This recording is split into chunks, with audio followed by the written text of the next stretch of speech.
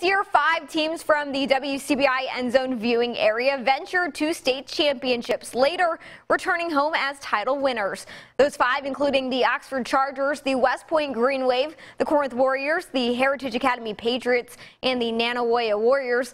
Now it's time to name one of them as our WCBI EndZone Team of the Year. As the only undefeated team in Northeast Mississippi, the honor goes to the Heritage Academy Patriots. The Pats finishing a dominant 2019 season with the MAIS 5A state title, a perfect 14-0 record while outscoring opponents on average 39-8. The state championship marked the second ever in school history, led by head coach Sean Harrison, and followed with a talented group of seniors. Quarterback Carter Putt was named as the MAIS 5A Offensive Player of the Year after throwing for 2,520 yards and 31 touchdowns. Offensive and defensive lineman Eli Acker also taking home the region's overall Player of the Year honor.